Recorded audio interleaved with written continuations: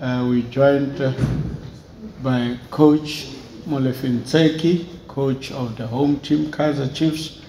Coach, you hosted Chippa United in your first game as head coach of Kaizer Chiefs, the first game of the season. Your impression of the game in 90 minutes, just a summary version. Thanks very much, and is it good afternoon, good evening, members of the media. I think when we look at the different phases of the game, I think we still have got a lot of work to work on. How we shape out of possession, what are the movements in the last third when we are in possession, how do we work on our set plays. So all the questions that we came across this afternoon, we have noted, and then we'll be working and improving on that. But I think we did very well in certain moments of the game, especially when we were making midfield rotation in creating those pockets for us to play forward and to make those forward runs. But I think we lacked more of penetration, especially in the last third. And we did not take much off shots at goals, just to call for the keeper and the defenders to make saves. I think in terms of possession, we had a fairly good possession of the game, but possession doesn't win you games. What we wanted to see happening was us getting into the last third and then threatening the goals. When it comes to set plays, I think we had a few number of set plays, and I think if you can't win the game in an open time, you need to make use of the set plays and convert those set plays. Defensively, on the side of the set plays, I think we did very well. When we were dealing with the wide set plays, when we were dealing with the corner kicks. So somehow, in terms of our assessment of the performance of the team, we are happy, even though in football we are not happy because we did not win the game that we wanted to win. And we prepared to win this game, but that's football for you. It is one of those games where you don't score, but the good thing about it is that we did not concede. Thank you very much, Coach. As we move over to members of the media, your question and as well as your name and the name of your publication. Thank you. Java?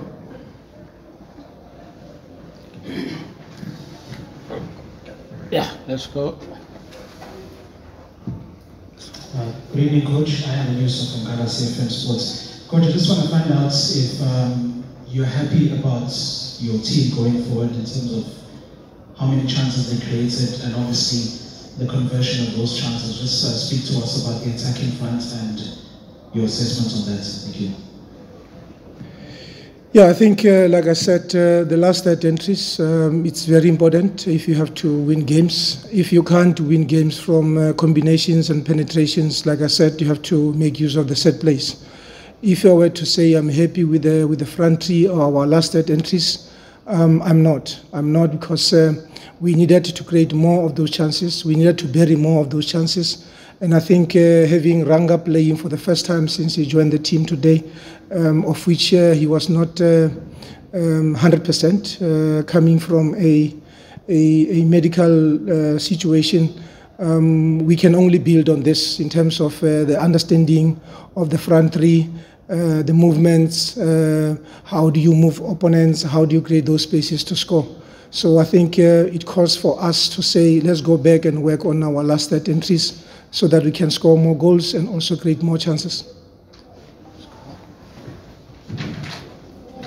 Coach, you talk about penetration, you're struggling to get the good the good passes in the final third. Are you worried about that going in the next game against Sundowns? And also just give us an update on Dolly's injury. How far is he now? What's injury? Dolly. Yeah, let's start with how we prepared for the season. And I think how we prepared for the season, we had too many of our attackers being on the injury list. That is why it was a bit difficult to have the right combination, the right understanding, the right tactical cohesion, especially going forward. And I think, like I said, with Ranga coming in, with Potsane also coming in, we missed the likes of Moody today. These are the players that will be coming back into the team, and then we'll be working on those phases and moments of the game where we have to create more goals and then score from those situations. They applied a very deep defensive block, which was making it difficult for us to get behind the defense. And then it called for us to be more of combinations, trying to move the defenders. So when that did not happen, we had the white players creating 1v1s on the side and taking them on. But at the same time, whenever we were to put a cross in, they always had numbers. So I think a deep block approach for them really worked for them. And from our side, we now know and we knew that in our preparation, there will be those teams that will be playing from a counter-attack situation, applying a very deep block, and that's exactly what happened today. As for Dolly, I think the medical team will give us an update on that. Unfortunately for now, he's still not training with the team to be ready for the season.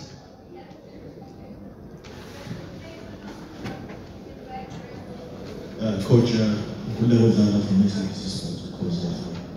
Coach, on Friday when you spoke with Ukune, there were a lot of conversations that has been happening before the start of the season. Fans not confident enough about the team because of the last 8 years without a trophy. With this performance, because we asked Colin Friday, he said the only way to respond is kind of change. So do well on the field and win games and win trophies. With this performance today, would you say it gives confidence to the fans that are worried about the club? Yeah, I think the most important thing is the fans and the club doing well. They are all disappointed because of the background where we come from. But the reality of the situation is that we have got new players, new technical team, and we are working very hard to get good performances, and good performances will give us good results. Unfortunately, it is something that we cannot just say we're going to win all the games, because we have got competitors, we have got able teams and coaches that are also preparing for us. So it's a competition. That is why we have got 16 teams in the league, and all of us, we have our eyes on the trophy. And in our preparation and the quality of players we have, and in terms of our performances, yes, we are all looking forward to turn things around. So, Coach, you had 4 of your new players starting today, in match today. What was your impression of all of that now they play? I think what we did towards the end of the year was to do what you call a squad audit. And in the squad audit, a few players were recruited long before the end of the season, because we're looking forward to the new season to beef up and to strengthen the team. And with the new players that were brought to the team, these are good quality players. I think we have done a very good profile on them. That is why we see some of them play today. And I must say they did very well. You can see we did not make a mistake to bring these players into the team. The only thing is us going forward, how do they gel, how do they get to understand that every game we play, it has to be a win. And when things are like this, it's a disappointment, but at the same time, they need to be mentally strong going forward, because we can't dwell much on the setback. We have to change things around and be positive going forward. So I think the 4 players that played today, with Potsane coming in, with Given at the back and TT, the combination is very good.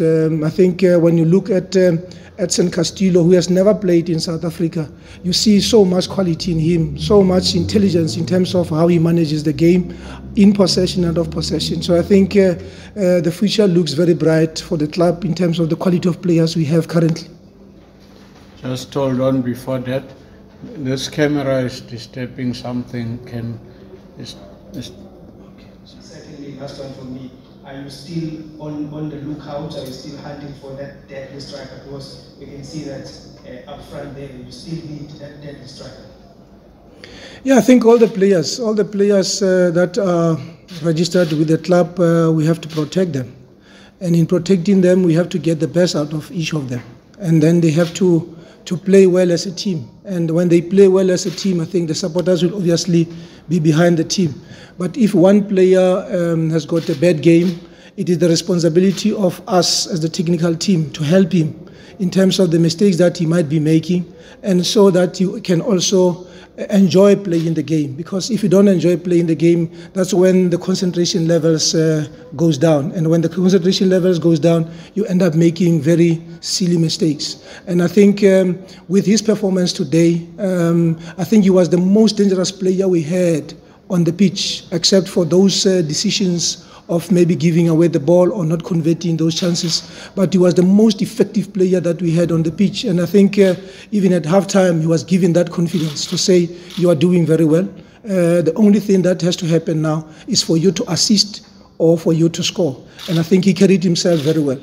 Like I said, he was the most effective player we had on the pitch for the 90 minutes. When it comes to recruitment, I think a big club like Kaizer Chiefs will always be looking for quality.